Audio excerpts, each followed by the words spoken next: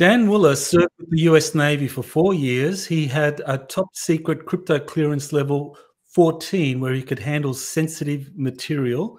He was a disclosure project witness in 2001, and he has studied the top 10 psychological operation strategies used by the deep state to hide the truth of advanced technologies, extraterrestrial visitation, and how our planet has been kept in bondage for decades.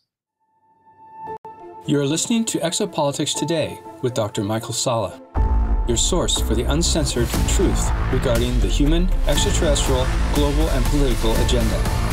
Click the like button and subscribe to this channel. And now, here's Dr. Michael Salla. Great to have you back on Exopolitics Today, Dan. Michael, always a pleasure to join you, especially talking about the topic that we're going to talk about today. Well, it is a very interesting topic, and also, I mean, we actually have to elevate it in terms of importance because, I mean, this year, the World Economic Forum met in Davos, Switzerland, and they zeroed in on the top global threat facing humanity, and it wasn't global warming, it wasn't terrorism or anything like that. It was, according to the World Economic Forum, disinformation. So how do you react to that?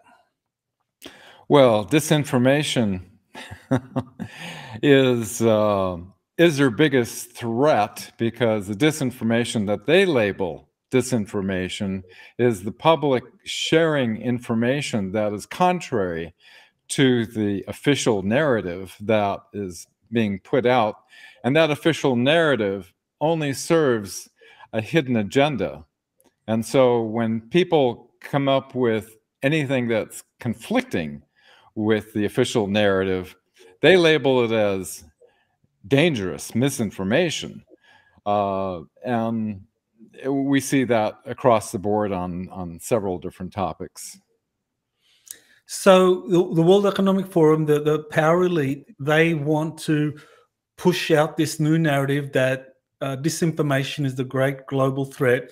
And yet we know that there have been a number of psychological operations that have been conducted to hide the truth about, you know, the whole UFO topic and advanced technologies, extraterrestrial visitation, and so forth. So, you know, I know you serve with the US Navy, and I know psychological operations are part of the standard military operating practice. So in terms of, you know, what is a psychological operation, and how does that connect to disinformation?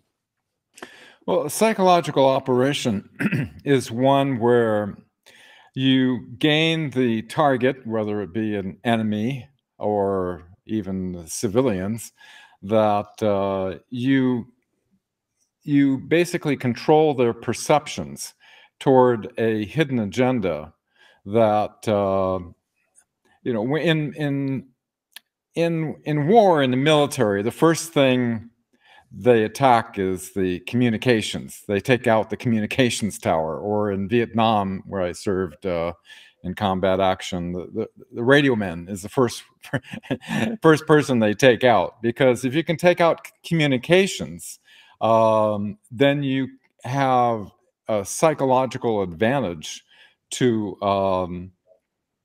you know, control the control the narrative. You know, they in the old times they'd throw leaflets out of airplanes, you know, to say, oh, this is the way it is. Don't pay attention to those broadcasts, you know. So it's basically to gain the control, the perceptions of the public to support a hidden agenda. So in terms of understanding these terms, disinformation and maybe say misinformation, yeah, how would you explain to someone what is the difference between disinformation and misinformation? Well, misinformation is like your it's like what you're giving isn't quite accurate. You know, it's like it's misinformation. It's missing the point. disinformation is like a purposeful psyop, you could say, that has an objective to it that is based on a lie. Okay, that's helpful to know. So I think it was Walter Cronkite that said that people that don't read newspapers are uninformed. Those that read the major newspapers are misinformed. So where does that leave us? I mean, where do we go? Well, this is why, until the internet came about, people only had, newspapers to go by. Now that we have alternative media, such as your channel, Michael, people have other sources of information to compare. And now this has become a great threat to those who are the gatekeepers of the hidden truth, that want to control the population toward an agenda. We are the biggest threat to them because we are sharing information outside of their control network. Okay, so now we understand a little better what the World Economic Forum is all about, with its new agenda of attacking global disinformation. They're really going after us, the alternative media, that we are a thorn in their narrative and their goals. And so, yeah, according to them, we need to be removed. And our agenda, of course, is to expose what they've been doing and how they've been doing it, especially when it comes to the whole exopolitics topic. We're the biggest threat to their agenda, the truth. Right. Well, I know you've been working for decades on researching the truth, and you've got your website where I think the last time we talked, we went through some of the chronology of some of the ET related projects, but now you're going to walk us through the top 10 or the 10 most relevant psychological operations that you believe are operating today that are relevant to this exopolitics topic? Well, I'm not sure if I'd classify them as a top 10. I may have missed one or two, as these are the ones that kind of stood out to me. As you are born on this planet and you go through school and you watch television with your parents and so forth, your perception of reality and history books that you learned form your view of the world. And what you find out is later in life that most of what you've learned is a lie, and that a whole nother reality exists. And the thing that's wonderful is that the glitches in this reality matrix reveal what that truth is. And fortunately, there's a lot of leaked, authenticated, classified documents. There's many witnesses that you've interviewed, and all of these indicate that this hidden reality that's been purposely hidden from the public. And so I would call these psychological operations, or psyops. So let's go through your list of 10 psyops that kind of stand out for you as particularly relevant to this topic. Sounds good, Michael. Get a little water here. Psychological operations are the planned use of propaganda, and the primary purpose is to influence the public, to control their basic perceptions, to hide in the hidden agenda. On my background, as you know, I was a top secret military witness that testified back in 2001. Each one of us stated we're willing to testify under oath. The 21 witnesses were exposing the illegal secret government operations and the extraterrestrial presence. PSYOP topic number 1. We won the war. We had ticker tape parades, against the Nazis, victorious. Everybody was weary of the war, and this was the best news, what they wanted to hear too. They don't want to hear about the other elements that are going on, such as the Nazis were able to gain advanced technology because of an alliance with the Draco of the Sakharov Empire somewhere around 1933. And then by 1934, they had achieved anti-gravity flight. There was documents that before the end of the war that showed that they had this plan to infiltrate into the United States and create this matrix of perception. They called it Weltanschauungskrieg, which translates to worldview warfare, in order to hide their secret operations. Now, Alan Dulles is instrumental throughout this entire situation of basically assisting in this infiltration. President Truman was very afraid of the Soviets, and so General Major Reinhard Gehlen, head of Nazi intelligence, they had the microfilm intelligence buried away in the Bavarian mountains that they used as a trading chip in order to bring in thousands of Nazi spies into the OSS, which turned into today's CIA. Dulles also ordered the dossiers of many Nazis that were once considered to be a threat to the security of the United States, have them completely cleansed of all the references, which was totally against Truman's policy. Now, in order to, it seems like the winner of every war, they have the history books rewritten. The Rockefeller Foundation, working in alliance with the Nazis, completely rewrote a lot of elements of World War II to hide this escape and infiltration, so school children in the future, would have no idea and be able to put this together. They do this through generational indoctrination. An interesting thing is that under Project Paperclip, Xavier Dorsch, who is Nazi Germany's top underground base expert, they started tunneling in the mountains of New Mexico, these deep underground military bases, which they established a network throughout the United States.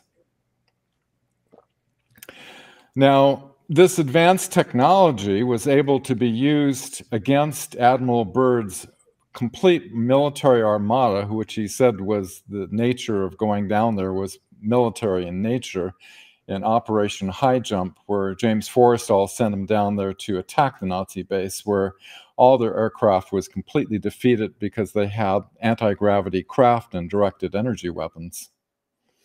Well, I just wanted to kind of look at that Operation High Jump, because I think you're absolutely correct that that the big lie was that the Allies won World War II and that Nazi Germany had been comprehensively defeated. And I think what really gave power to that lie was that both the Allied powers, the US, Western Europe, Britain, Canada, and so forth, as well as the Soviet Union, both for very similar reasons, didn't want their respective publics to know the truth that that not only had the Nazis been able to get a significant proportion or a significant number of scientists, personnel, and advanced technologies to Antarctica, but that they actually had these wonder weapons. That the wonder weapons were not a joke. Because I remember. That was part of the World War II. Like Hitler was promising these wonder weapons, and in the end, the wonder weapons never materialized. But the truth is that the wonder weapons were all sent to Antarctica, and that they were deployed for Operation High Jump. So when you look at the end of the Second World War, Hitler's promising these wonder weapons. They were never deployed. The Nazis appeared to suffer this devastating defeat, but a significant proportion got to Antarctica with these wonder weapons. And by the time the Allies, the United Kingdom, the US, and other powers launched Operation High Jump, they were ready. And as you said, the Nazis had help from these extraterrestrials. So yeah, that to me is like, that's a massive lie. And I guess, again, the psychological operation there is like, yeah, we won the Second World War, the Nazis were defeated, and Operation High Jump was really just to go there and map out Antarctica so we could build bases without interfering with the penguins, and, and that was it. Yeah, both the Soviets and the Americans wanted to grab up all these Nazi scientists and everything because they knew they were so far advanced, and the stuff they had left over that they didn't take to Antarctica with them was just the scraps, the leftovers of the stuff that wasn't fully developed. So true, Michael. Okay, let's see what we got. Roswell crash, as our dear friend Elena said, this was a Trojan horse, basically, by the Nibu. That's why General Corso said these look like clones of basically the gray type extraterrestrials. That the generals were kind of drooling over this technology, and this is enticing them for giving them a way to bargain for future technology. Now, 2 months after this, all of these 3 operations get formed at the same time: the Central Intelligence Agency, the Department of the Air Force, and the original Majestic 12 group that was headed by Admiral Roscoe Hillenkotter, who warned about the dangers of secrecy behind this, that, well, he was right, that it could be used. And they show, they flex their muscles and do a show of force, flying over the Capitol building in 1952, and our media is trying to explain it away. The CIA, of course, brings in the Robinson panel to, there's no such thing to this reality and everything. And there's Einstein in his bathrobe. Right. Well, I just wanted to comment about that 1953 Robinson panel. So if we go back to that, yes, because that is very important, because that is when you actually have the report from the Robinson panel, and that report actually advocated an education program for the general public where the major media, Hollywood, the radio industry would all be used to debunk the flying saucer phenomenon, that the public would be told that there was nothing behind this flying saucer phenomenon, and that actually it was being used by America's enemies, that is the Warsaw Pact, the Soviet Union, that they would use Americans' belief or gullibility in the flying saucer phenomenon to undermine national unity and cohesion. So they actually, through the Robinson panel, which, as you pointed out, was sponsored by the CIA, actually laid the foundations for decades of publicly ridiculing and debunking any scientist, any professional that talked about flying saucers, UFOs as being extraterrestrial in origin, as actually aiding and abetting Soviet propaganda. And so, that was a big factor in why it was that for decades, no academics, very few professionals risked their careers, because to do it was suicide. Oh, yeah. The Robinson panel was a classic psyop to, they wanted to keep this out of the public's mind. It's interesting, some of the conclusions they come to was, if I'm remembering correctly, is that scientists, if they came out with advanced technology, it would destroy their long pet theories of how science works, and that the religious community, it would upset the religious community. All these different, very lame reasons to deny this truth to the public. Okay, a big event happens. Eisenhower meets the Galactic Federation of Worlds. One of the witnesses there, Gerald Light, he stated it was his conviction in a letter that Eisenhower planned on going on radio and television in May that year and disclose this to the public. But MJ-12, headed by none other than Alan Dulles, MJ-1, they wanted that technology. And so what they did was they basically sold out our planet to get this technology, allowing the Nibu Greys to abduct millions of our citizens for their hybrid program. They gave them underground facilities, and this was a way to invade our planet in a workaround around the Prime Directive that they were attempting to do that failed. Well, I just wanted, go to the next slide. Yeah, please. Okay, 1955. This was February of 55. President Eisenhower, at this point, he lost control to the Nazi Draco-Orion alliance. And from this point forward, every single president, CIA director, heads of intelligence, doesn't matter who you are, denied access. And that's how I became involved in the disclosure event in 2001. Because if you look back, President Eisenhower, they denied him access to Area 51. He was only allowed to send 2 CIA agents to report. JFK, after he sent the memo, he was with extreme prejudice, denied access. You have President Carter, who made it his campaign promise to release the UFO files, was denied by CIA Director Bush Sr.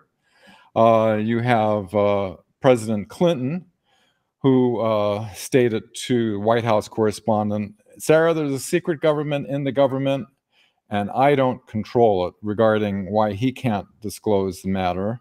He had a CIA director, James Woolsey, in 1993, who brought in Dr. Stephen Greer, since he couldn't get information through any of his channels. And he says, you know, I know the subject's real. I'm trying to figure out why the hell I can't gain access to it. And then so Dr. Greer started collecting witnesses.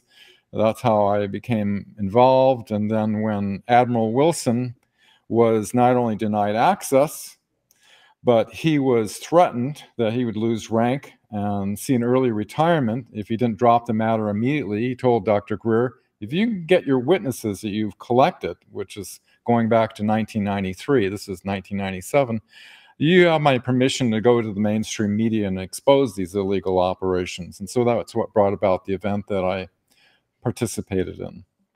Well, I wanted to talk about those meetings because you know, we're focusing on psychological operations, and right here you have a really big one. And of course, any scientist that is interested in this issue of extraterrestrial life, I mean, they're always told of, you know, they're always told, well, the Fermi paradox, that Enrico Fermi, one of the guys that was involved in the development of the atomic bomb, he asked the question, well, you know, if aliens are out there, if alien civilizations exist somewhere out there, well, where are they? I mean, if there's life out there, it should be here. We should be seeing it. So because we're not seeing it, then there's no evidence that there's extraterrestrial life. And this is something that was being purposely put out throughout this period, when at precisely that time, you have President Eisenhower traveling to these military bases, Edwards Air Force Base in 54, you have Holloman Air Force Base in 55, actually meeting with extraterrestrial representatives and ambassadors, and agreements were being reached, and bases were then being built and resources shared and all of that.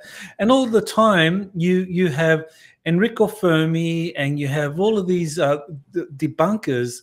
Some of them were paid debunkers, like Professor Menzel from Harvard University, that was part of the Majestic 12. I mean, his job was to, I mean, look at the sheer hypocrisy. His job He was an MJ-12 member too.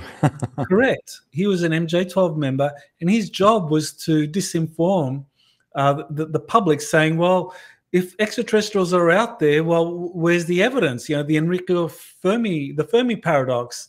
And of course, he, being a member of Majestic 12, knows about, or was briefed about, these meetings with these extraterrestrials arriving at bases. So, you know, you think of the massive lie there. On the one hand, you're having these meetings, galactic diplomacy, agreements are reached. And on the other hand, you're having your spokespeople go out to the general public saying, well, you know, if ETs are out there, you know, where are they? They should be showing up. Where are they? Fermi paradox. It's, yeah, and all the scientists, even today, decades later, are still regurgitating the Fermi paradox as though this is some great truth and revelation, but in fact, it was a lie from the beginning.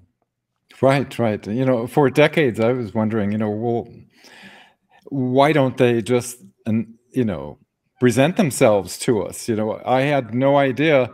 See, what happened was MJ-12 took full advantage of the Prime Directive. They knew that they could not intervene with our civilization, so they took full advantage of that, and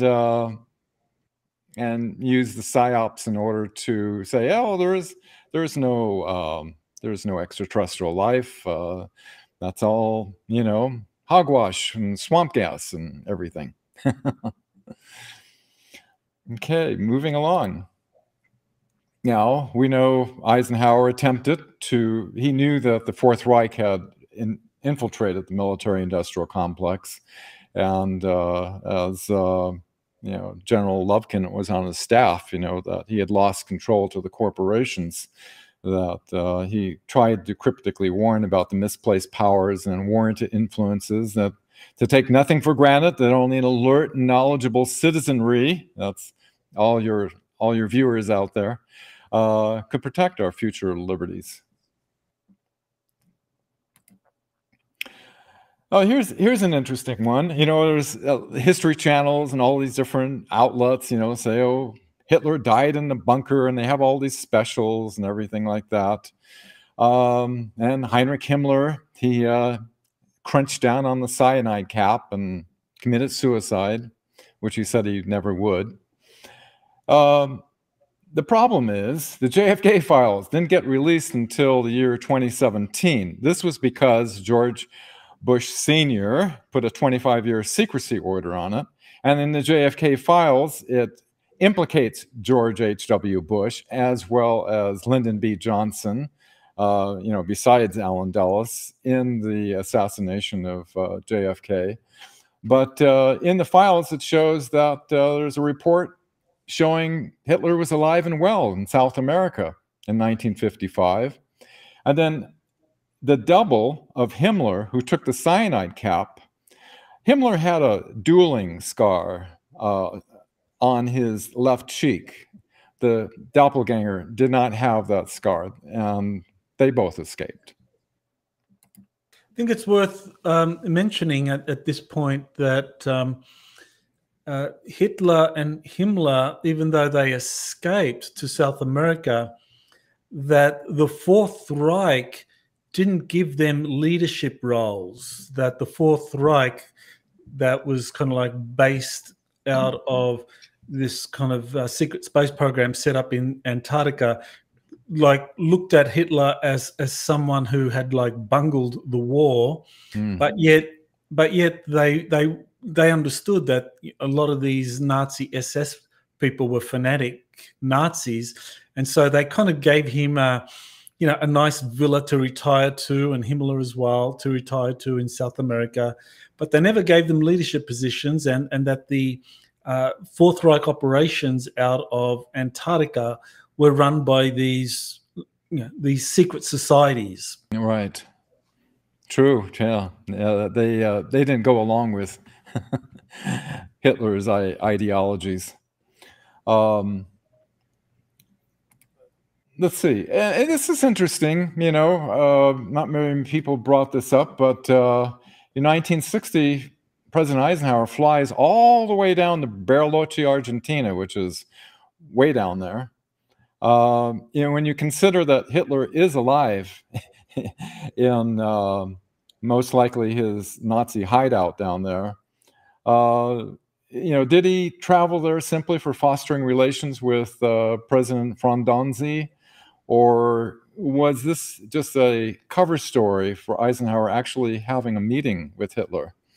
There's no evidence or proof, but it seems as though if Hitler's alive and down there, and Eisenhower flew all the way down there, that possibility is, it exists.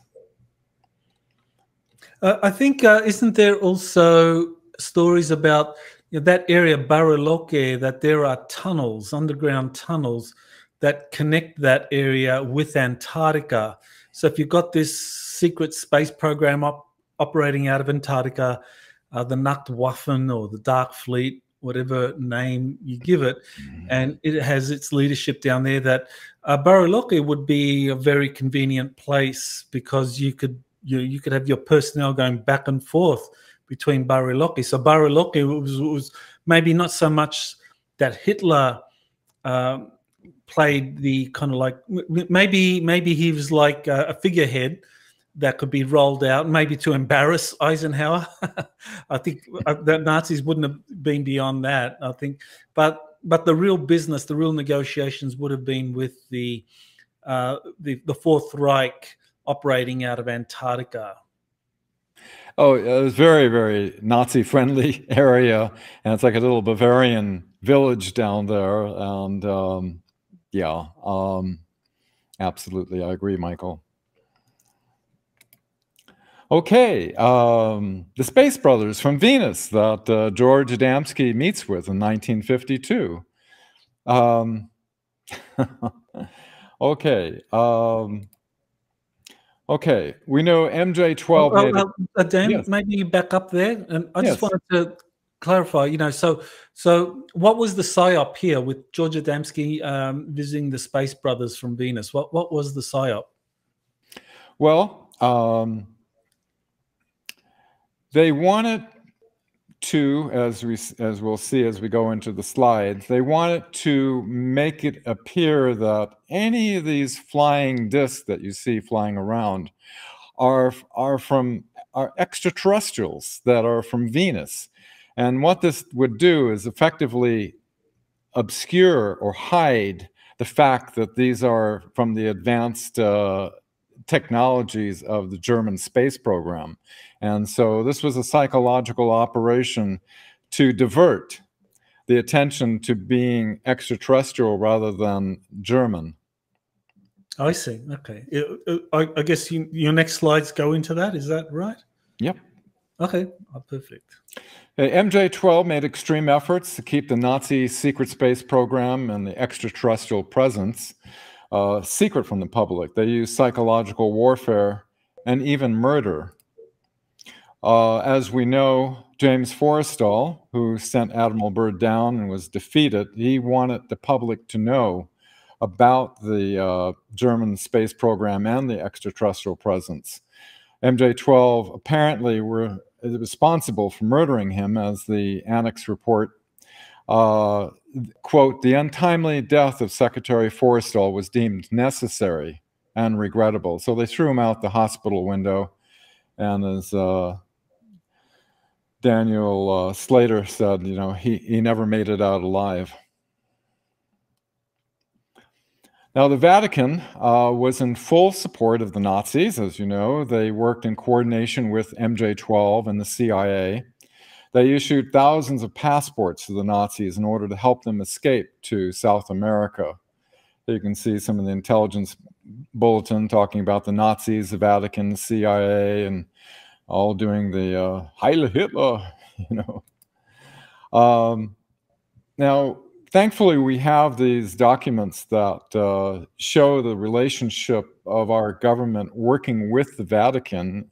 1952, this one top secret majestic annual report talks about, it says, quote, at the request of panel member Cardinal Francis Spellman. Now, Cardinal Francis Spellman was a Knight of Malta, and he was called the, quote, Grand Protector. Interesting title. He met with the president to discuss the containment with the Catholic Church and its hierarchy of religious speculation if mass sightings occur. The Vatican was very afraid that mass sightings would occur, and they wanted the government to have containment. And they said that such containment was successful during the 1947 sightings when Cardinal Spellman met with the Secretary of War on 29th of June. The president has been briefed on the defense plan 4P, which was written in part by the panel member. So the Vatican was actually writing a defense plan because the last thing they wanted was to have mass sightings occur, and they wanted to have containment on this issue.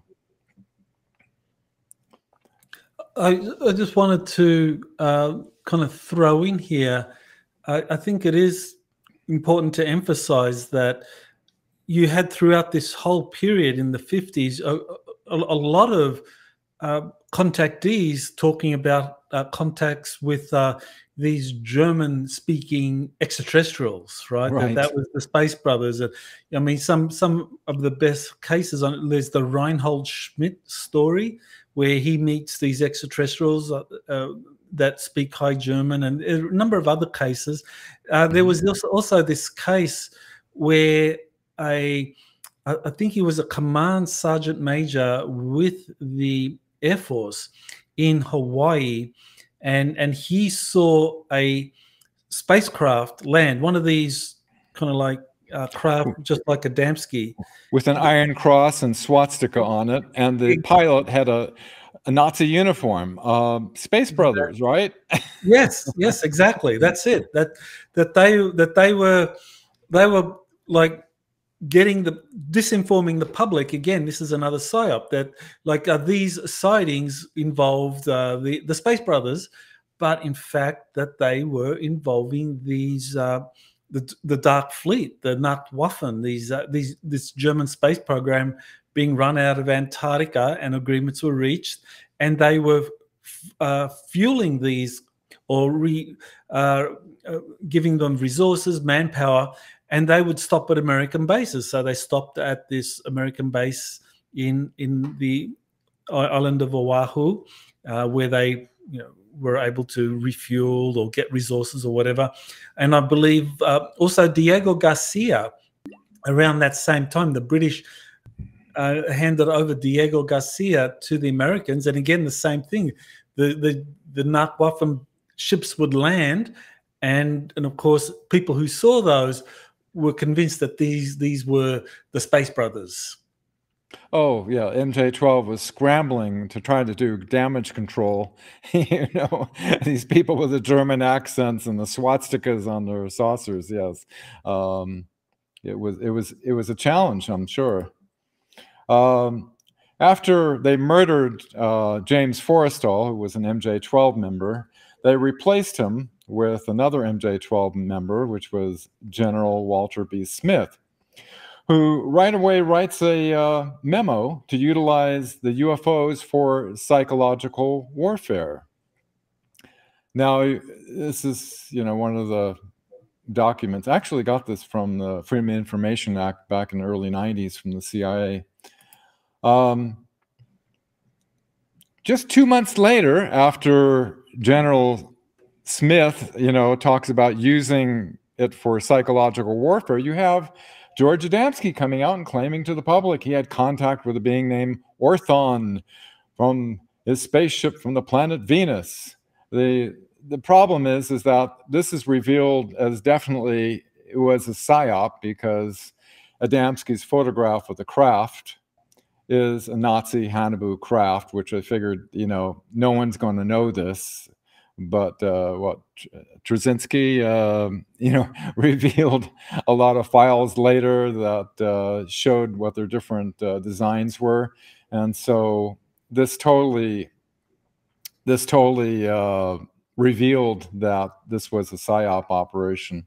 Yeah, that comparison there is a very important one, because I mean that photo of the Venusian spacecraft that Adamski released, that came out, I guess, early 50s, 52. It was December 13th of 1952.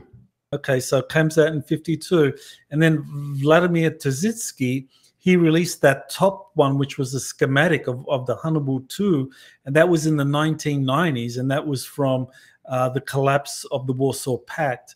And Trzynski was a member of the Bulgarian Academy of Sciences, and so he was, with the collapse of the Warsaw Pact, all of the intelligence agencies from Warsaw Pact members, they were all selling everything they had, and so this got out into private hands, and so there you have it. And you look at it, and it's like, well, it's an exact match for the Adamski craft. So we can say this, either the Adamski craft was the German space.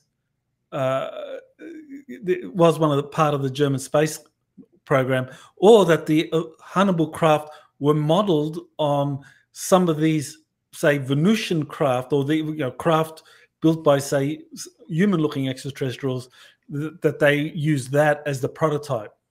Yeah, but highly unlikely.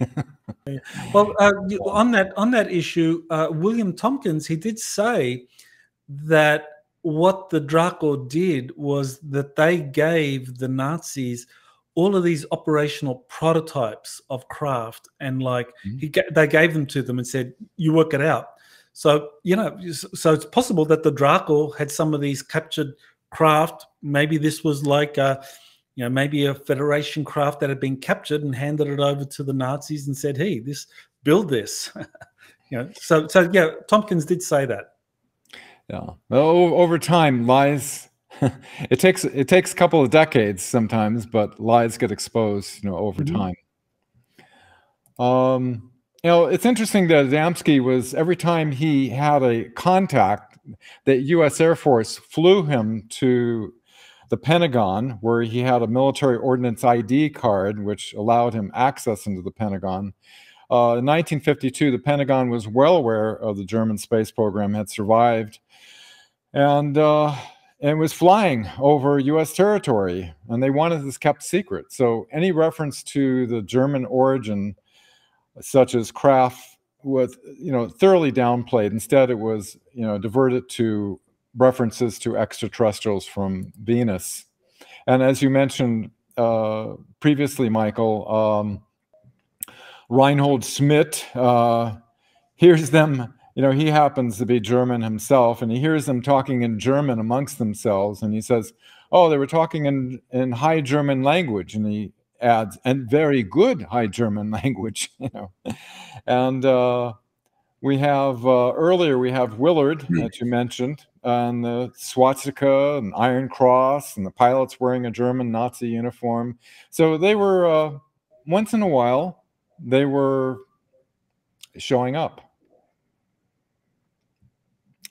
Now, this is interesting, the relationship of the Nazis, the CIA, the MJ-12, Vatican. It seems apparently that they wanted to award George Adamski for his contribution to the MJ-12 PSYOP and keeping this Nazi secret space program secret. So Pope John, the 23rd, presents this solid gold medallion with his head embossed on it. Wow. Okay, so that's very interesting. I hadn't thought of that. That in fact, when Adamski was given this gold medallion by the Pope, it was because he played a role in a kind of like a psychological operation to hide the truth about the Nazis, and of course talking about extraterrestrials. Because I mean, you can imagine. Back in the day, if George Adamski was saying, "Well, I'm meeting these beings on these spacecraft, but they're Germans," they're Germans and they come out of Antarctica. I mean, the world would have been in an uproar. But instead he said, well, these are space brothers from Venus, and everyone laughed and dismissed it. So, yeah, I think that's very interesting what you're saying, that this Adamski was knowingly part of a psychological operation. That's very interesting. They were apparently very pleased with his efforts. Yes. Yeah, I hadn't thought of that. That's interesting. 1981, you know, President Reagan gets a briefing, which CIA Director William Casey brings him in on. The briefing disclosed that the psychological program was using the media to carefully craft public perception of the UFO phenomenon. They said, quote, "The first person who helped us with this disinformation program was Mr. George Adamski back in the 50s. Interesting, this little more confirmation.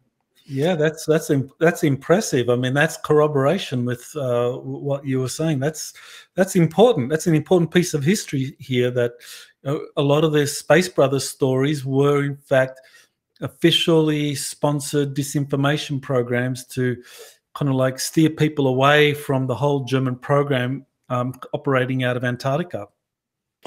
And they also said that the NSC, National Security Council, felt open disclosure could lead to nationwide panic if all information about UFOs and alien visitation was released, causing panic among religious leaders worldwide. Oh my God, you know, we're going to have to change our way of thinking. The briefing also revealed the influence of all productions of UFO-related movies. You know, you can think going all the way back to The Day the Earth Stood Still in 1951. This helps the public keep their minds open.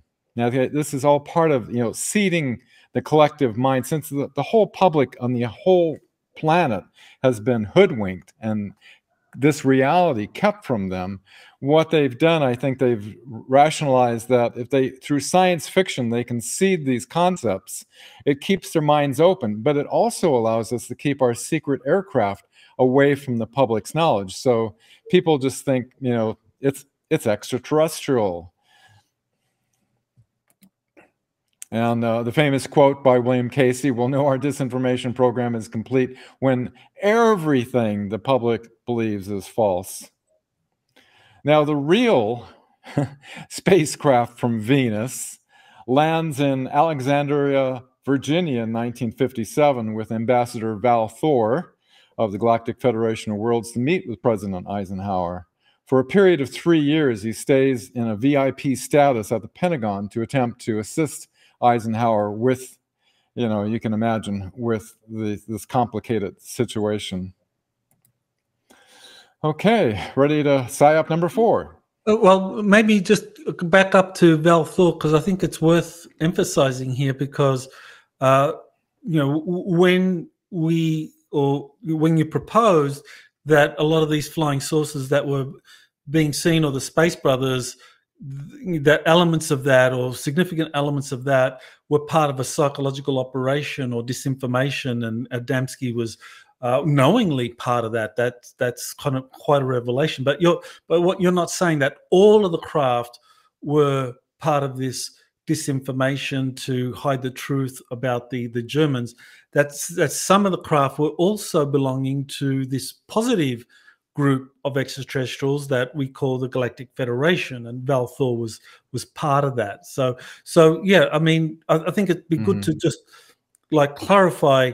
You're not saying that all of the flying saucers that were being seen at the time were like these German craft reverse engineered operating out of Antarctica. That there were genuine extraterrestrials, but they were part of this Galactic Federation, and Val Thor was part of that.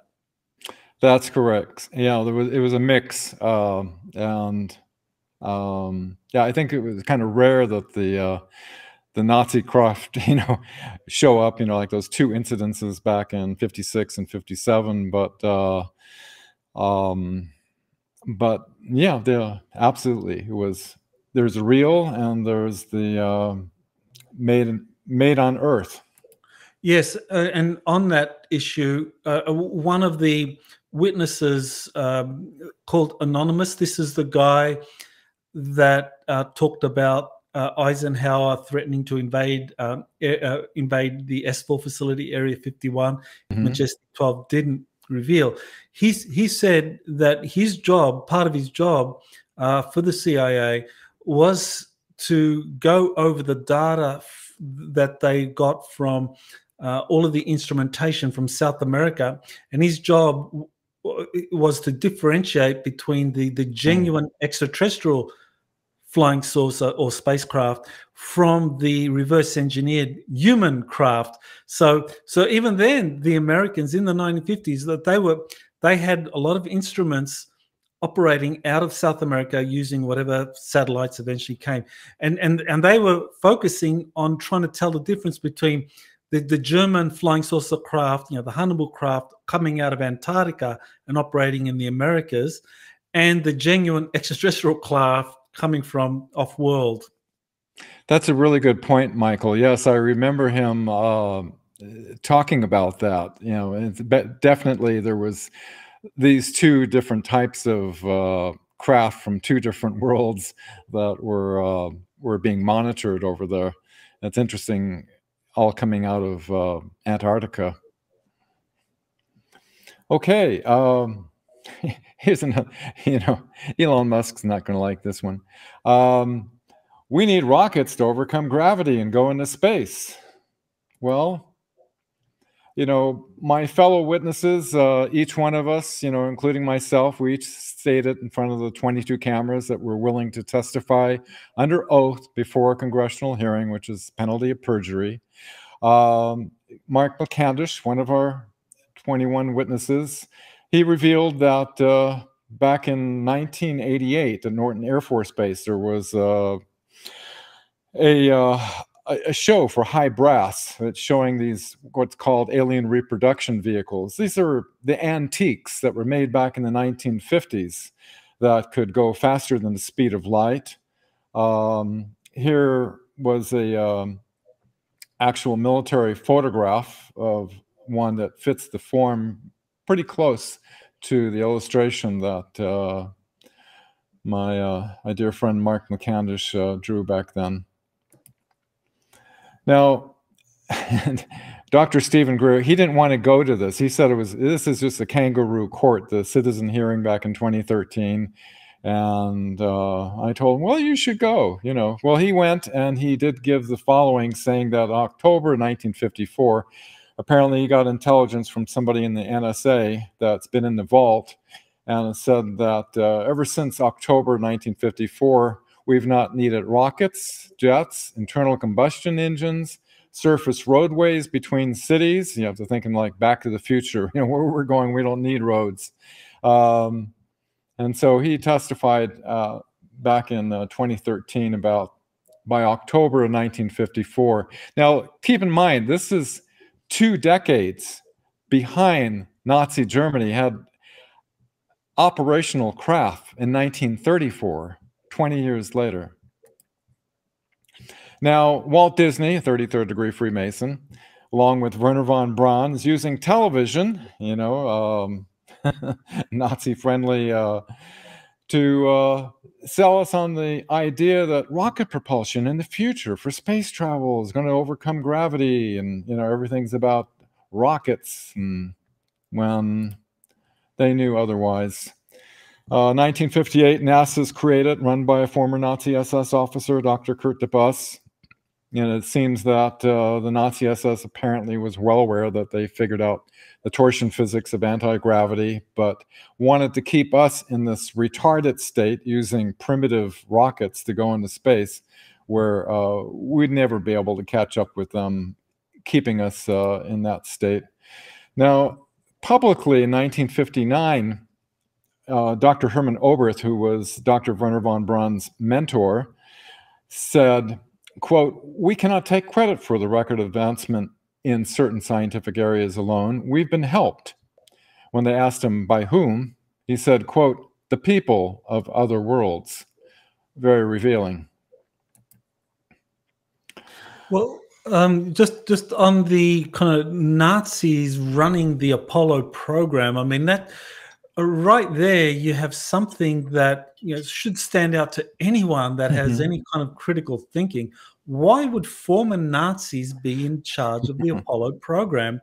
And I discussed it in a couple of my books, but essentially that was part of the agreement that was reached between the German program, or the Fourth Reich in Antarctica, and the Americans, that okay, we agree to exchange resources and scientific know-how, and so the Operation Paperclip scientists began to work with the Americans, and so in order to send to the Fourth Reich in Antarctica massive amounts of equipment, resources, manpower, you had to hide it somehow. And so they created this massive Apollo program, which, as you said, was working on this, not even justified to call it second-rate, third-rate technology, which is rocket propulsion. Right. We'll work on that, trick the public into thinking this is the real deal, while all the time you're massively funding this advanced anti-gravity torsion field spacecraft projects in Antarctica with the Germans, and you're hoping to get off the back end of that, some of those craft, and you're building your own resources down there, and all the time you got the rockets being pushed by these former Nazis, and they're using that Apollo program as a cover for sending billions of dollars to Antarctica. So my kind of catchphrase is that the Apollo program was to get Americans a very expensive prop. That's right, get Americans to the moon and Germans to Mars and beyond. Yes, it was very elaborate, and it seems that's the way they do things. They do these huge amounts of money to make things seem as though they're, we're doing the best we can with rocket propulsion, when this was a well-known psyop. At least I hope we can educate more public on that anyway. All right, going into the next psyop, something I've had some experience with. We need to use gasoline and these nuclear power plants, and coal is polluting, and the nuclear power plants, we know of the dangers of these dangerous, obsolete, primitive methods of, but there's no real viable alternative, right? Psyop number 5. The Invention Secrecy Act has suppressed over 6,000 free energy, anti-gravity, medical, and many other inventions. It's actually called the Invention Secrecy Act of 1951 that came active in 1952. Now, I became involved in this because I have a technical background. I volunteered after the Bush administration denied the congressional hearing. We had the scientists within the unacknowledged special access programs which could prove we have 0-point energy. Put it in front of the congressional hearing, show it operating. Of course, the Bush administration denied that congressional hearing, so as an alternative, Dr. Greer set up a corporation identifying scientists. We have a database, about 300. I traveled the planet for about 10 years, vetting these different over-unity type of technologies that,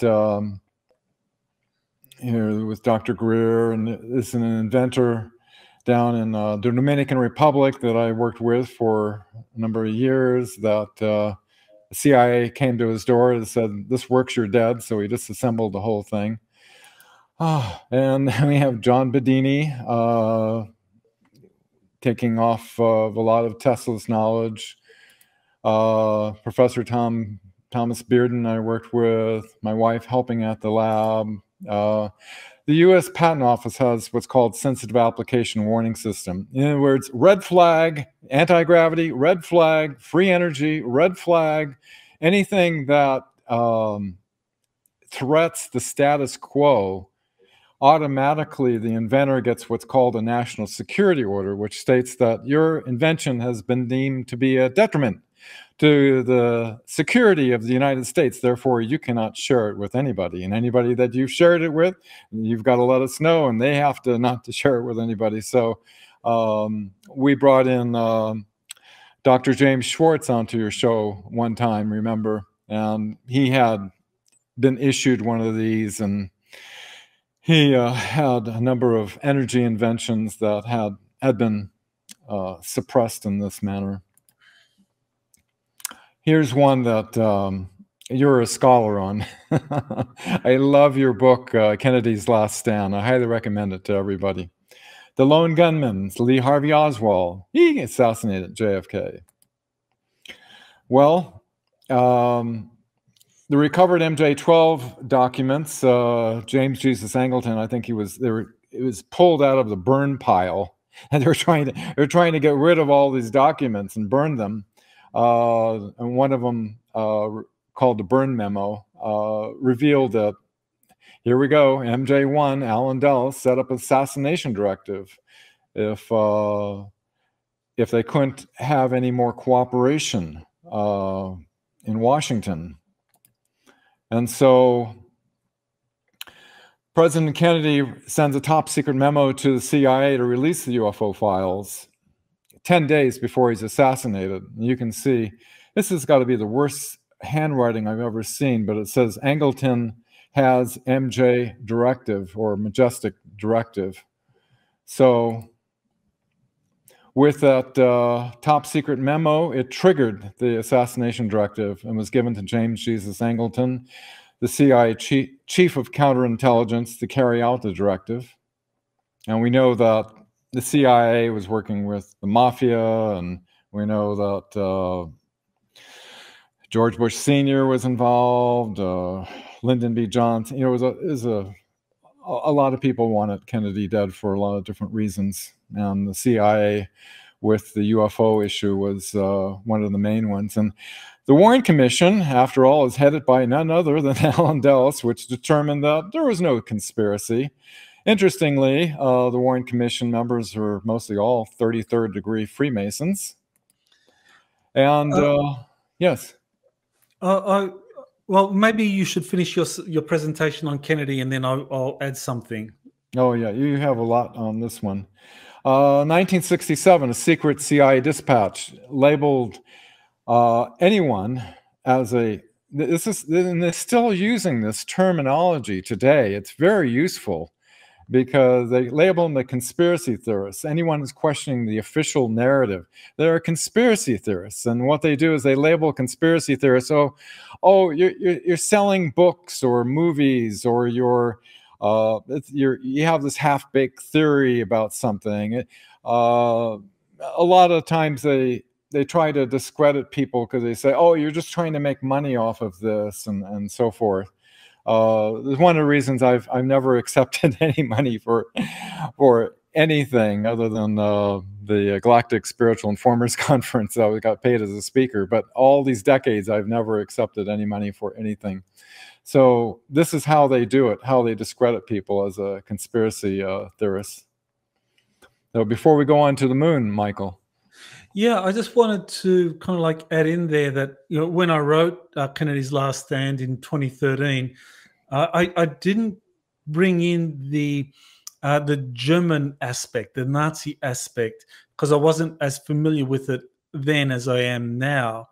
And one of the things I've discovered subsequently is that you know, Kennedy not only pissed off the mafia, I mean the Kennedy brothers, but they also pissed off the Germans because they wanted to expose what was really going on with the whole classified UFO topic, and that would have meant exposing the existence of this breakaway German group down in Antarctica. And so they were upset with that. And I think that, you know, Kennedy was an obstacle to this agreement that had been reached between the Majestic 12 group and the Dark Fleet in Antarctica. And so as he kind of like moved forward with his plans and you know, cooperation with the Soviet Union and Khrushchev, and really threatened the secrecy system, that I think that probably the Germans in Antarctica, that they were another factor in the assassination. It's interesting. Yes, so many elements behind you know, that, and then you have the Freemasons and the whole thing. Okay, onward to the moon. In 1969, we went to the moon and just got some rocks and came back as seen on television.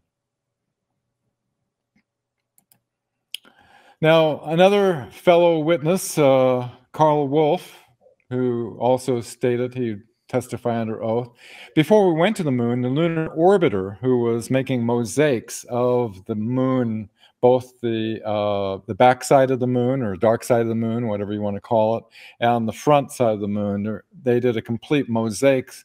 And he stated in front of the cameras, he says, "We discovered a base on the back side of the moon."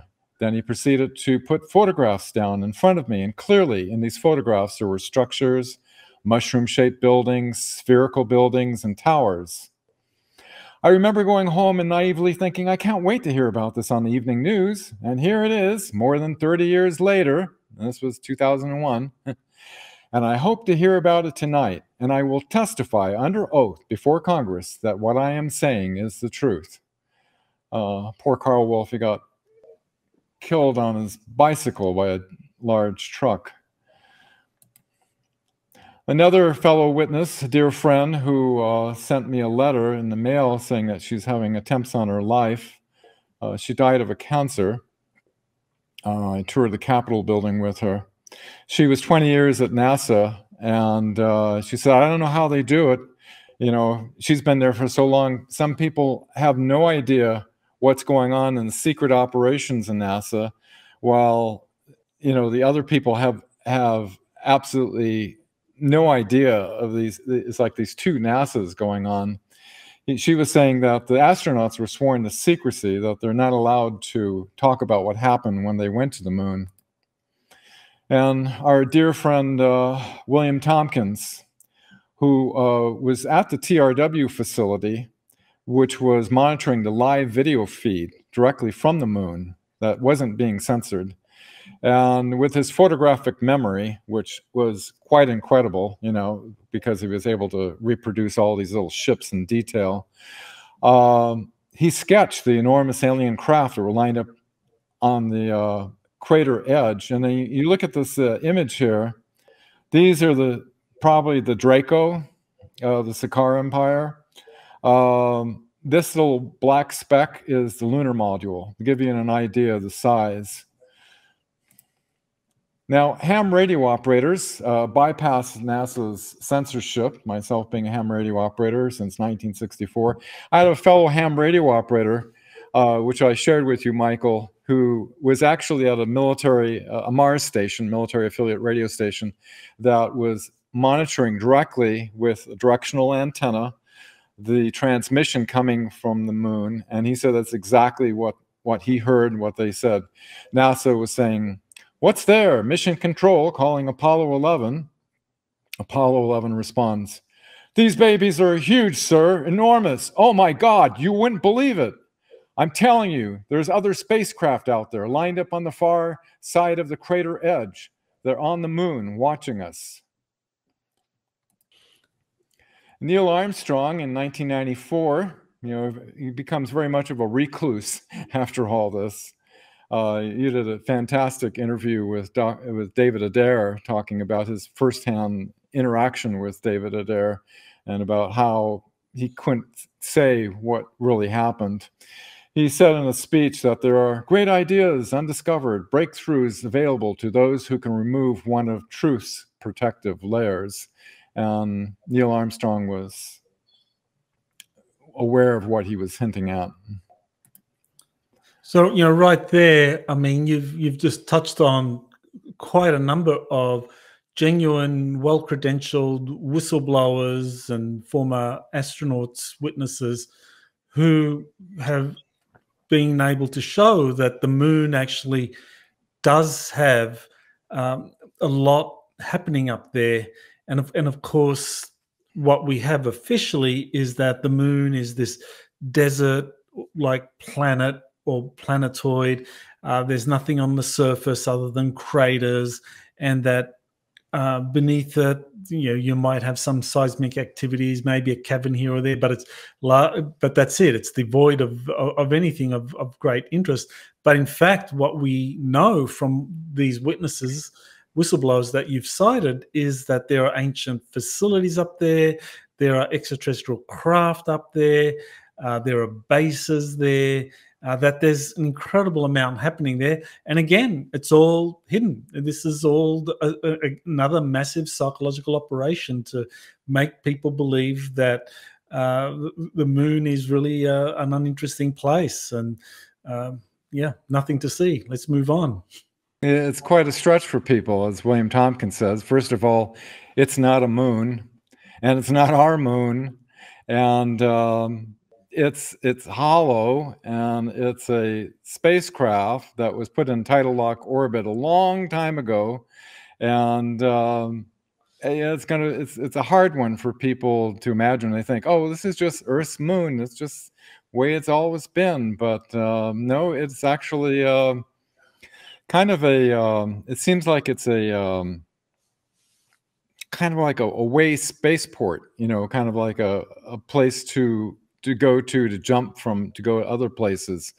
And apparently the Nibu and the Draco were in full control of it until the year 2021, when they were purged out of our solar system. And now the Galactic Federation Worlds, thankfully, is in full control there. Okay, speaking of Psyops, my favorite, myself being an ex-ABC newsman, this is a topic I think everybody should become familiar with. The mainstream media, the news you can trust. Though, the thought is, how could our media and information systems be allowed to be infiltrated by an enemy and we not know about it? And how this happens is through generational indoctrination. I remember Hitler once said, give me a child up to, what is it, 7 or so, and he's mine for life. It's like if you indoctrinate children at an early age, and generational indoctrination, over a long period of time, a lie could take on a whole different form. Through generational indoctrination spanning many decades, children had grown up watching television. Most have innocently assumed the television networks would not have any reason to deceive you, like Walter Cronkite, and so have accepted the information as being reliable based on the assumption that numerous broadcast journalists are researching and vetting this information to be accurate. And surely they would speak out if there was something that wasn't true and inform us, right?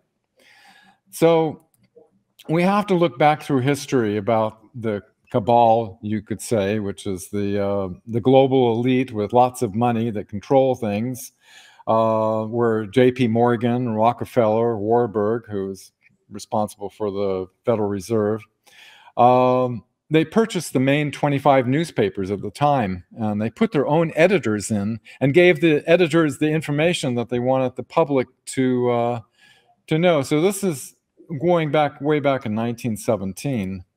And in 1921, the Council of Foreign Relations then is controlling the narrative for the media. And among the members is, guess who? Allen Dulles. Okay, and then Allen Dulles starts Operation Mockingbird, where the CIA is paying 400 media journalists to form the public's perception.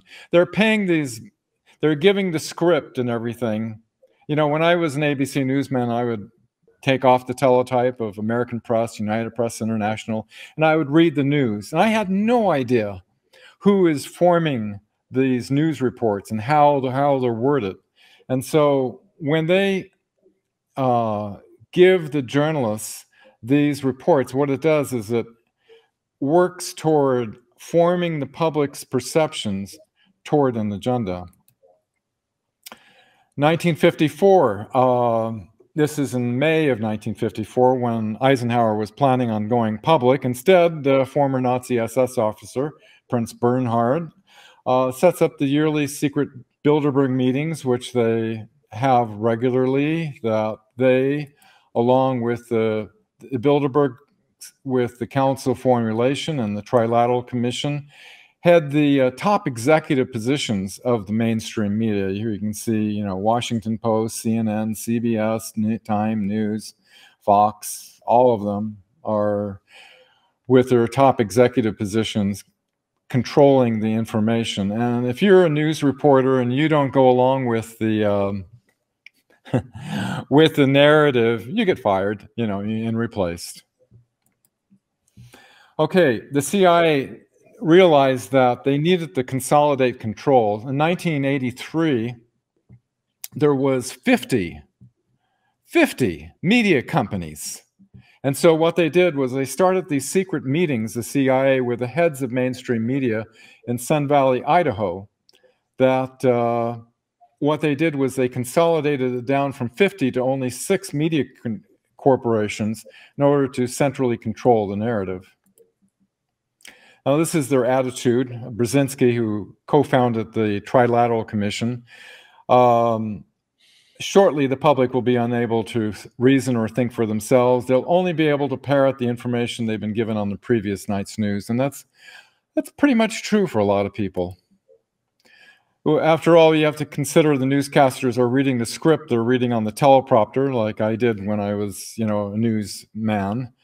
Billions of dollars go into psychological think tanks in order to form the public's perception, to gain their consent toward the agenda that's formed by the narrative. The mainstream media has such a powerful influence in its image-making ability. It can make a criminal look innocent and make the innocent look like a criminal. I saw this firsthand when we did the 2001 event, where the media was doing what's called a limited hangout. They weren't revealing about the illegal secret government operations or the extraterrestrial presence. Instead, the media did what's called a limited hangout by saying that we wanted to have simply a congressional hearing on the reality of UFOs.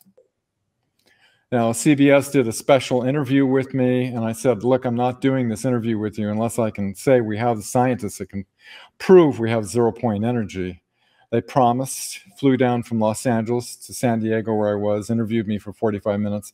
Afterwards, she said, oh, I never had this happen before, but the higher executives, and we know who they are, made me cut that part out. Dr. Joseph Goebbels, who knows propaganda quite well, he said propaganda becomes ineffective the moment we become aware of it. And that's so true, isn't it? Okay. I just wanted to touch on that, the mass media, the consolidation of the media that you pointed to, the Sun Valley, how they got 50 major media corporations from 1983 consolidated down to 6 by the late 2020 or something like that. So, I mean, that would be, I mean, that is definitely a worrying sign. But I guess what we can take comfort from is that while the mainstream media was being consolidated in this way so that they could more easily control mainstream media narratives, the alternative media has just blossomed. And what we've seen over the last, especially the last, say, 5 years, is that public trust in mainstream media has just plummeted, while public trust in the alternative media has just skyrocketed. And I know myself, I mean, I look at my behavior, and maybe others reflect on their behavior. I mean, how we've changed. I mean, you know, the mainstream media sources that once we used to go to get our information, now we go to YouTube, or we go to our Twitter feed, or to our Rumble feed. We go to our favorite alternative news sites. That's how we and many millions of others are getting their news. And so, in a way, you got this kind of countervailing trend. While the elites are like concentrating media ownership in fewer and fewer hands, at the same time, the public is embracing alternative media in greater and greater numbers. And of course, you know, that's why the World Economic Forum has created, has made global disinformation the #1 priority for 2024. It's because, yeah, they want to stop this. They want to crush the alternative media because, you know, they've gone to so much effort to consolidate mainstream media and fewer hands, but fewer and fewer people are now watching it or listening to it. So it's like, well, how can we bring the numbers back? And it's like, well, I have to crush the alternative media, but I don't see them succeeding. It reminds me of a scene out of Star Wars, Princess Leia saying to Darth Vader, the more you crowd your grip, the more Jedis will slip through your fingers. It's like, they try to have this iron grip and try to control it, but we're the Jedis of the alternative media. Yep, exactly. Nice metaphor. Okay, medical system. All doctors do this Hippocratic oath that they swear that they will not do any harm. At this point, Dan, I mean, I need to just mention that YouTube will take down this video if we go too far down what they consider, medical. Oh, don't worry, I've sanitized it. Very good. So viewer, just be aware that this has been sanitized, because we need to self-censor if you're going to put stuff out on YouTube these days. Right. Well, this is a little history of Rockefeller. How 1911 they found him guilty of corruption, racketeering, and then by 1913 they were using philanthropy. We know certain people using philanthropy to use illegal gains to take over the healthcare in the U.S. and their pharmaceutical investment business of patented drugs. And then 1918, the Spanish flu. By this time, in 1917, they controlled all the newspapers. Who, with their control of the media, they started this witch hunt against all natural forms of medicine that are not patentable drugs. All medical schools, this is important, all medical schools, most hospitals in the American Medical Association came under their control of the Rockefeller medical monopoly by this time. And, my great-grandfather went up against Rockefeller back in the early 1900s. He was president of the Homeopathic Medical Society. They were trying to shut down anything that was not, patented drugs. In 1946, the Nuremberg trials that established the international law of informed consent because of what they did. There was a number of pharmaceutical corporations that came out from IG Farben, that 13, there's probably a little bit more today, that are big pharma today. I won't say the names, you know them. In 1946, 1,600 former Nazi scientists, doctors, including men responsible for murder, slavery, human experimentation, eugenics, and men who never stood trial. The CDC is formed this year with many of these former Nazis. You have to think about the effects today that the corporations have influenced the textbooks of the doctors, that they receive absolute minimal nutritional training, that the third leading cause of death is, after heart disease and cancer, is medical mistakes in hospitals, and that they influence the mainstream media, social media, search engines in order to support the drug sales.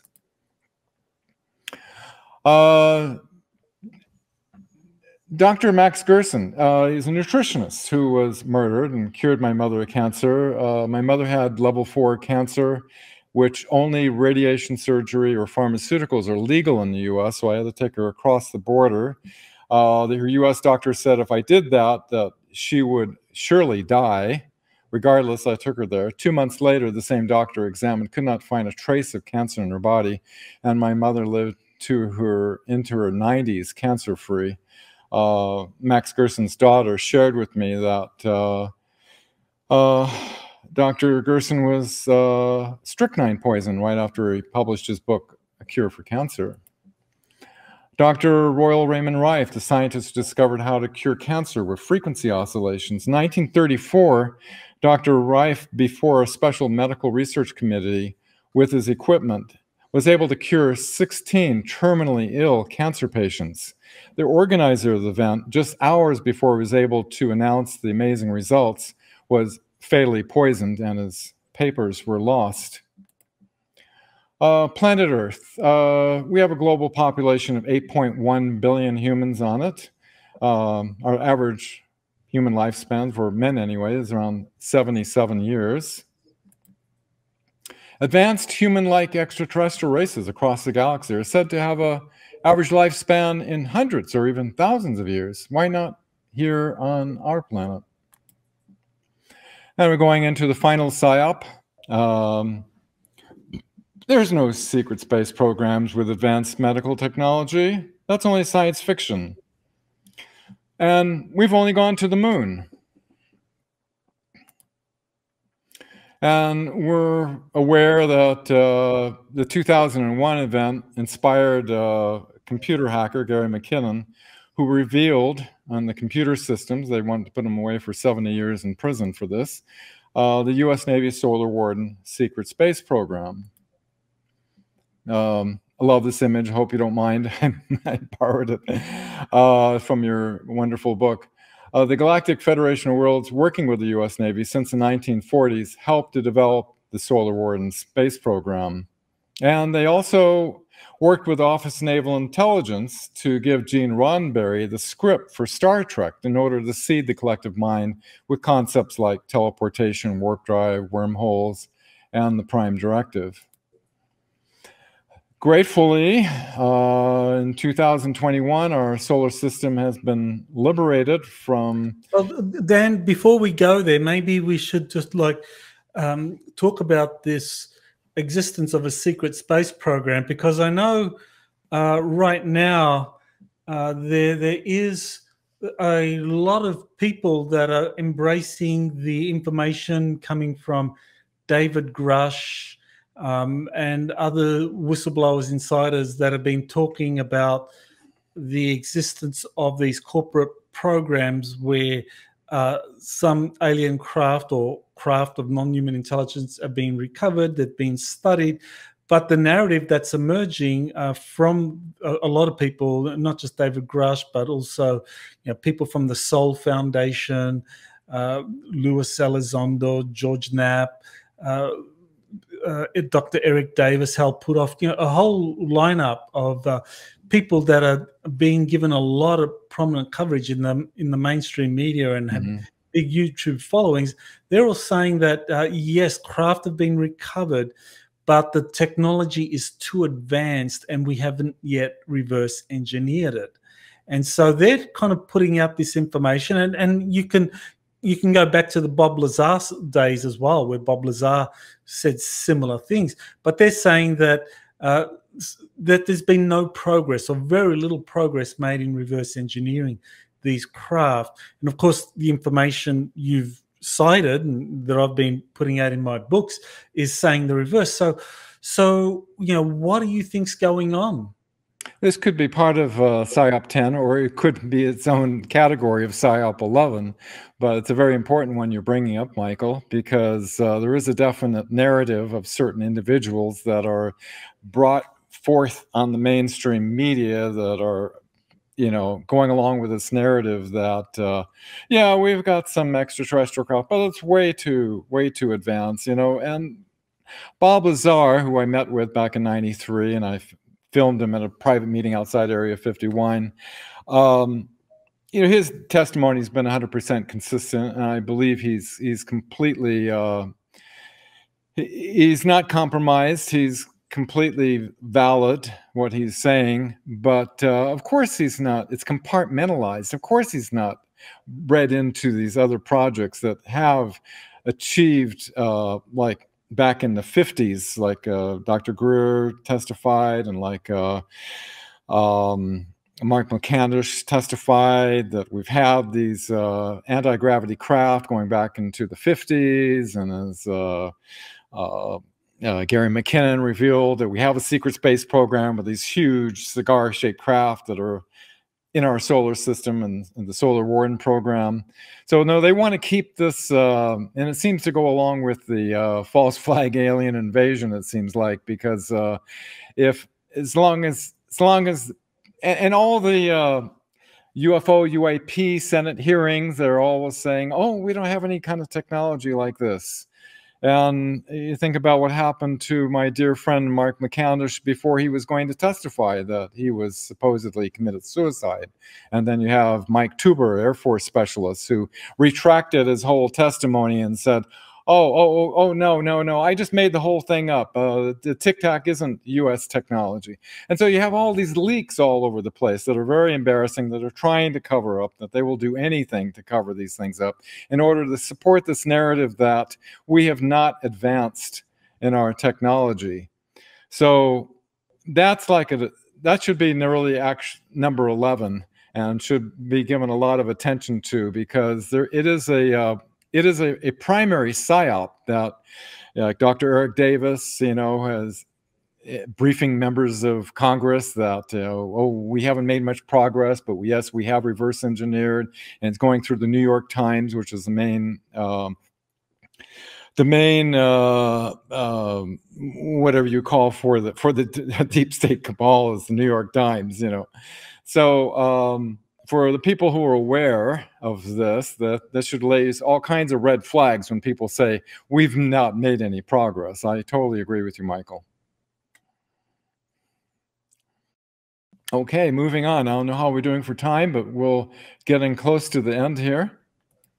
Okay, as we know, this advanced medical technology is able to time and age regress enlistees into the space program, of which you've interviewed a number of them having total memory recall. Now, this medical holographic science of the medbeds, it's basically, the holographic technology is based on the fact that the universe is holographic, and it can be tuned through the vector of time. An individual's holographic field contains within it this time vector, which can be attuned to an earlier point in time when the body was more optimal. Think back in your 20s or whatever. Then this pattern can then be projected onto the body, causing the body to morph into this more optimal pattern. Now, in the 1980s, I worked with IBM's head scientists on a project that worked on a holographic camera that was able to substantiate this principle. It was patented in Paris, France in 1955. Thousands of photos were made with it. Here's, you can see the schematic in the patent. Here's a time spiral to move forwards and backwards in time. Now, this was using a drop of blood from a woman who was pregnant. It was 50 miles away, was tuned into the fetus. So you can see the form here. Now, they were able to move forwards and backwards into time to see the different gestation levels of this. So thousands of photos were made with this. My job working with Dr. Vogel was to turn this, instead of a photographic plate, which was very laborious to take a picture and you have to have it developed, it was to turn it into a real-time display. So this substantiates the reality, although this was primitive in comparison to the technology they have in the space program. It substantiated the reality that the holographic field can be tuned through in time.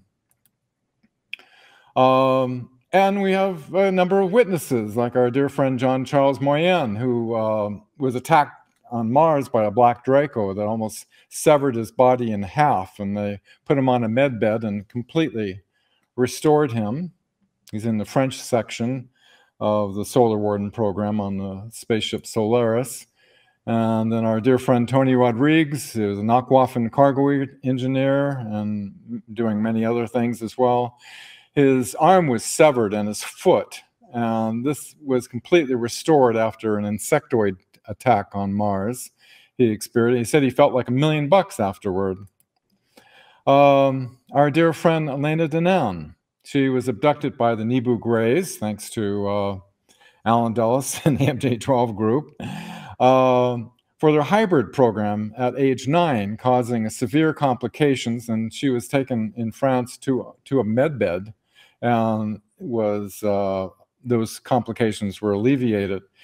She was rescued by the Galactic Federation of Worlds, and the implant that the Nebus put in, they repurposed it and retuned it to be a communication device to communicate to her. With this, she's graciously accepted the task of being an emissary for the Galactic Federation of Worlds.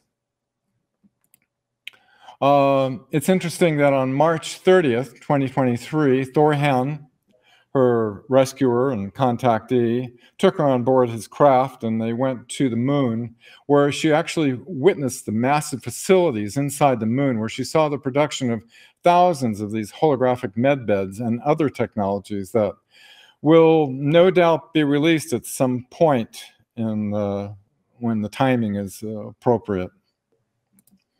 Yeah, in my view of Elena, and like you, I research a lot of different witnesses, but there's a lot of different voices claiming today inside knowledge what's happening. Only Elena has an ongoing history that I've seen that no one without the direct knowledge could possibly know, and then later the information becomes public knowledge and verified, thus continuing to establish her credibility. Most of a lot of what you've researched, I've pulled from Michael, and some of my own research as well.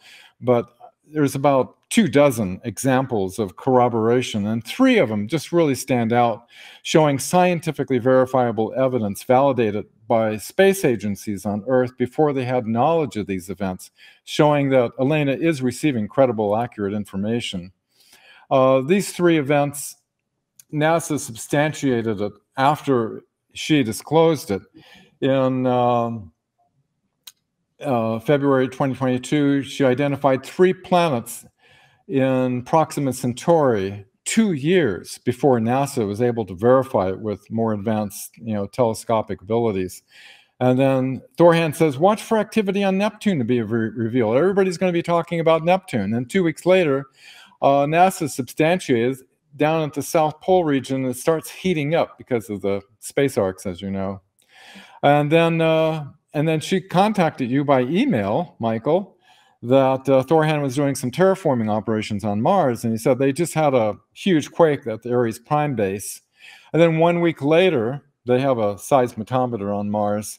It reported the largest quake ever detected in the solar system on Mars.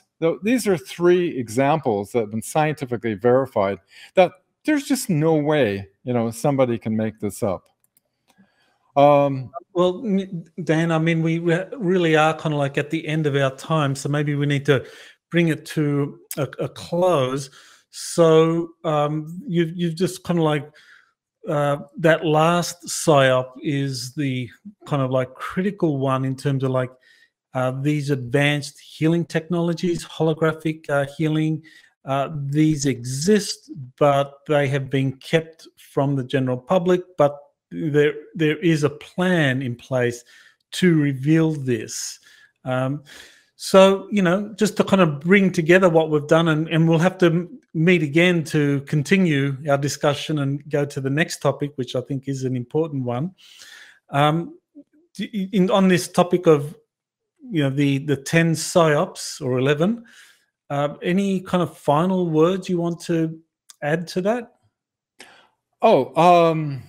We're maybe about 2-3 minutes to the end, if that would work.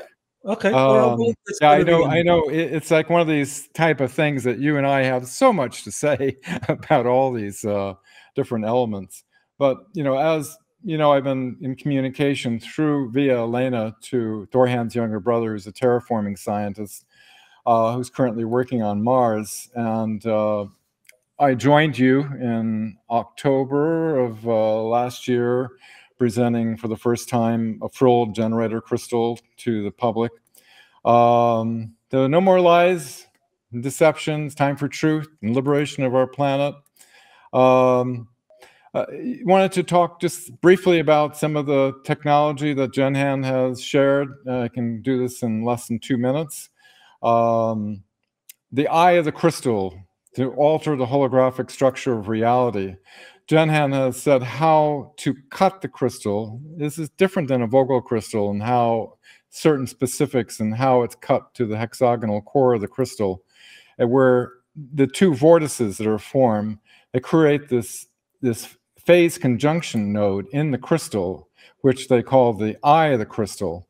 And it allows you to go into the void, or any place in time and space, any dimension, density you can access through this. He said this is a way we can actually change the holographic structure of reality with our consciousness.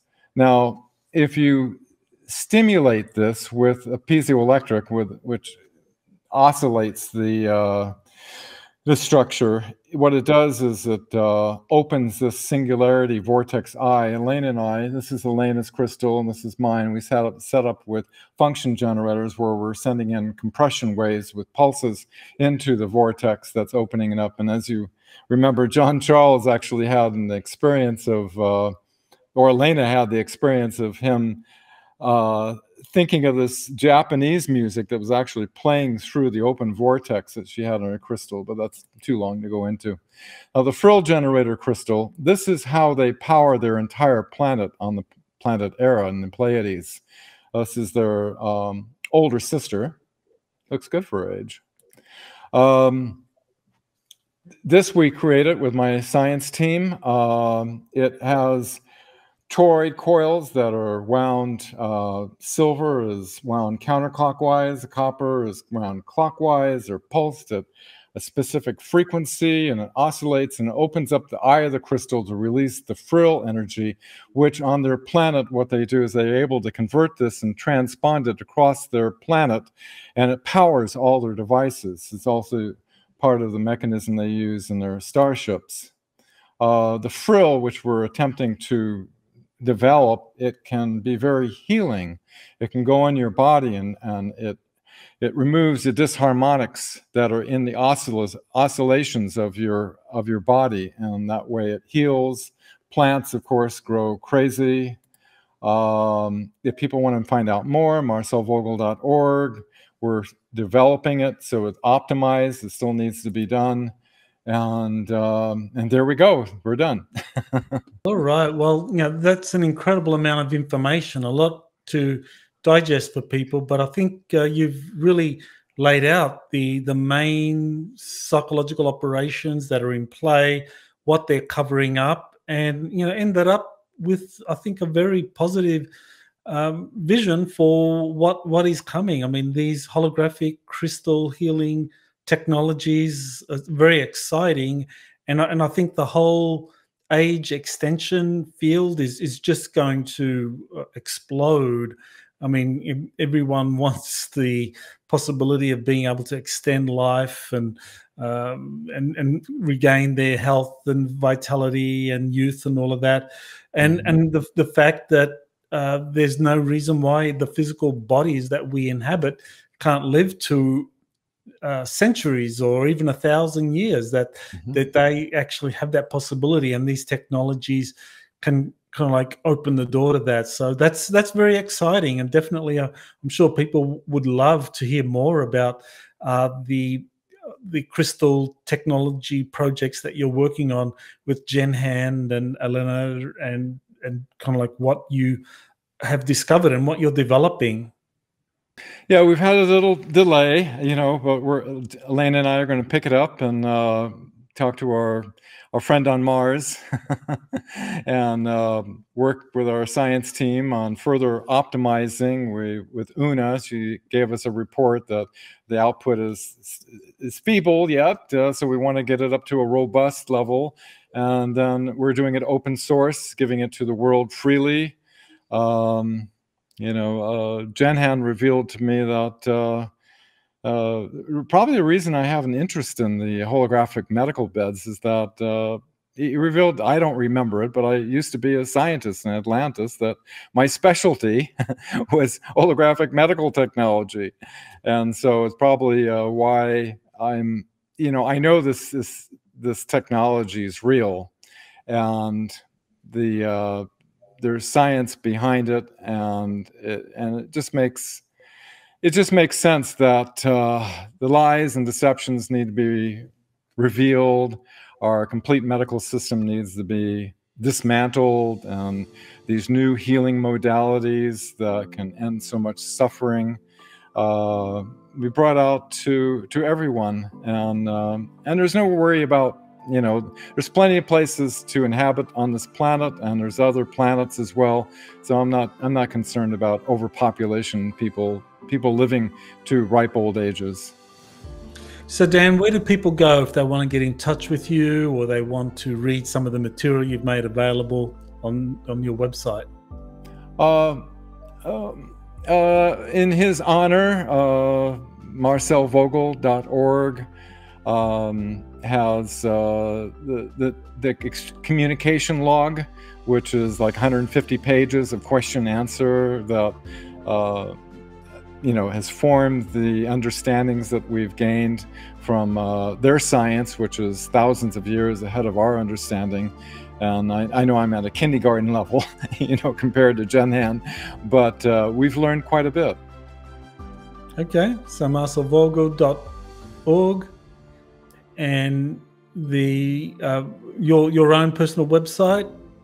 Oh, on it needs updating, but the webmatrix.net. Perfect. Well, thank you, Dan. Incredible amount of information there for people to digest. You're a wealth of wisdom, so thank you. Oh, my absolute pleasure. I know we ran off with it a little longer than expected, but how do you touch into the subject without going deeper? Thank you. Aloha. Aloha. You have been listening to Exopolitics Today with Dr. Michael Salla. Please remember to like, share, and subscribe to this channel. Join or start a conversation in the comments. Take the time to explore the vast library of best-selling books, webinars, and podcasts by Dr. Salla. Visit exopoliticstoday.com.